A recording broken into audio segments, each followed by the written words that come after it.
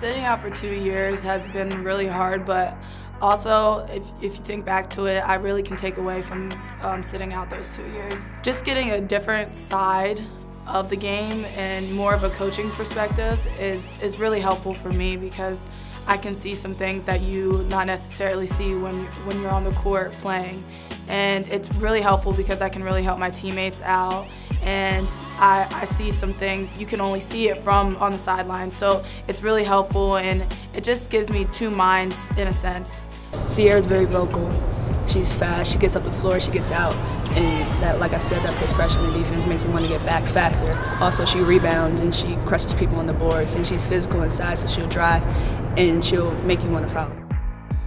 Sierra brings a lot of points, actually. She's a really, really good scorer. She can always make a way for a shot.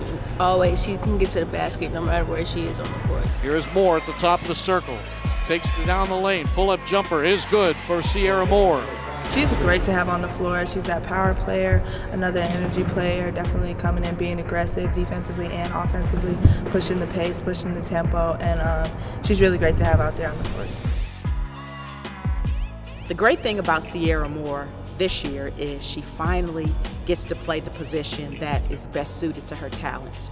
She's moving back to the wing, and for us, playing the tempo, playing the pace that we want to play, for her to be out on the perimeter and us being able to throw the ball ahead to her so she can use her speed, her strength, her explosiveness, and her athleticism to finish around the rim, that's a great place for her to be in for us this year.